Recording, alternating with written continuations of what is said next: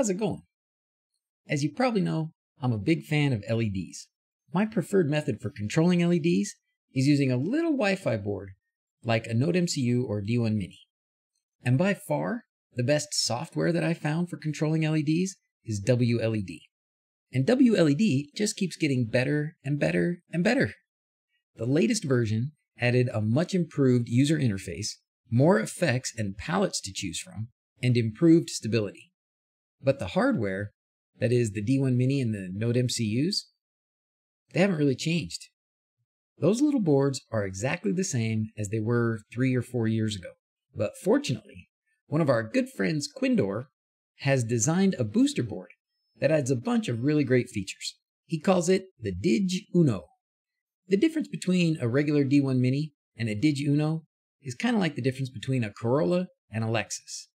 Maybe you're familiar with the DrZz already, but if you aren't, here's a list of the reasons I think it's awesome. For one thing, it adds a logic level shifter that boosts the voltage of the data signal, so you can put your controller a long ways away from your LEDs. Without that logic level shifter, if you're just using a D1 Mini or a Node MCU, you have to put the controller right next to the LEDs. Sometimes that's not a problem. Other times it's a big problem. So logic level shifter, big thumbs up. It also has a voltage regulator that lets you use 12-volt power supply and 12-volt LEDs. But the D1 Mini that sits on top of the DrZz still gets the 5 volts that it needs without exploding. The DrZz also has reverse polarity protection. Without that, if you accidentally swap the plus and the minus wires on your D1 Mini, your controller is toast. Don't ask me how I know.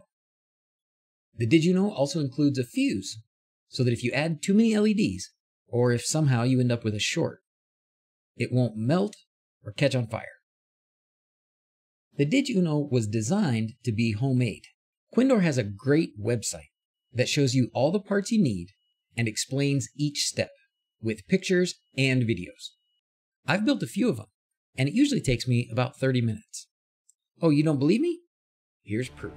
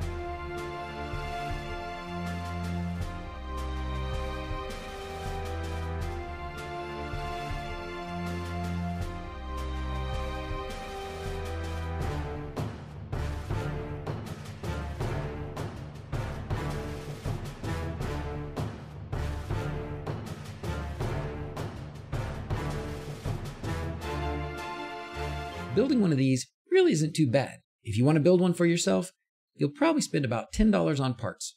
But that is just an estimate, and it depends a lot on how many parts you buy and where you buy them. It's easy for me to say it's easy to make one of these, because I've done it. But I understand that not everybody has the skills or the desire. Great news! Pre-assembled DrZz boards are available for sale. If you live in the US or Canada, you can get them at my website. If you live outside the US or Canada, Quindor sells them on his website. In the short time that we've been selling these pre-assembled DrZz boards, they've continued to sell out quickly. So if you check the website and they're sold out, give us a few days, maybe a week or two, and check again. We're cranking them out as fast as we can. Whether you're an LED veteran or just getting started, the DrZz Uno and WLED are fantastic. There's nothing else out there that does everything that this combo of hardware and software can do. If you want to get started playing around with LEDs, get yourself a DrZz Uno and WLED, and you won't regret it. That's all for now. As always, thanks for watching. Till next time, adios.